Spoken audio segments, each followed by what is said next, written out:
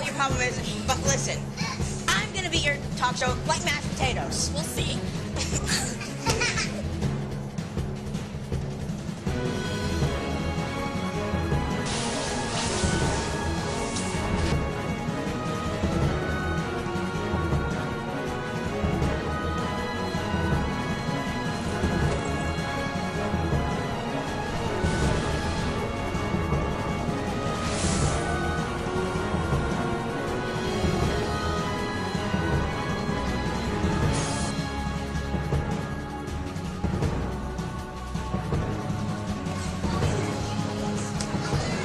Who do you think you are? Who do you think you are? Are you still in the bathroom? Well, maybe.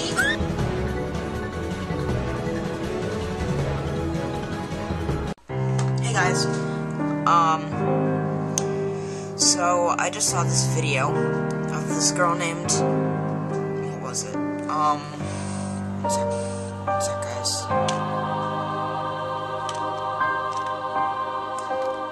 Going to my history real quick. Sorry, I'm going to my history to see, okay, it was Jessi Slaughter, was her name. Yeah, so basically, in this video, she said she was, like, perfect and all this other stuff, and she swore a little bit, like, by swearing I mean dropping the F-bomb, but pretty much and saying anything else, and she's only 11 years old, and apparently, I didn't really read the comments, but apparently, there were death threats, and the police got involved and everything. You know, I think that we're handling this very immaturely. Us as YouTube users, and on her part, I think she could tone it down to maybe her age group, but, you know, she's 11. It's not my decision to tell her what to say and not what to say. Whatever. Sorry, I'm reading this. Whatever. Okay, on her part, I suppose she did the right thing. You know, calling the cops, I guess, if you're getting death threats, is good. But the cops would have never had to been called if we didn't open our mouths. And us as YouTubers are gonna open our mouth. Because I personally don't hate on people. I never have and I never will. Because of stuff like this happening. You know, people are gonna get arrested for death threats and cyberbullying or whatever.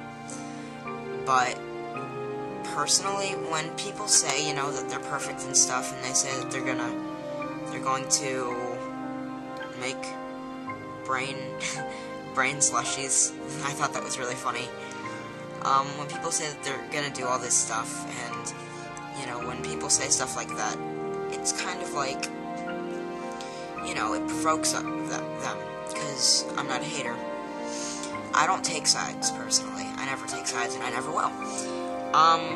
But, you know, when you say stuff like that, it's gonna provoke people. And that's the bad thing, is that it would. So, you know, we, like, people who are older than her, and, you know, stuff like that, leave her alone, for the most part. What'd she do to us? I mean, she didn't really do anything to us personally. She never came up to us and hit us in the face or made brain slushies out of us. She never really did anything. So, you know, leave her alone. And her, on her part, this Jessi girls, don't say things like you're perfect, because obviously in some of these YouTubers' opinions you're not.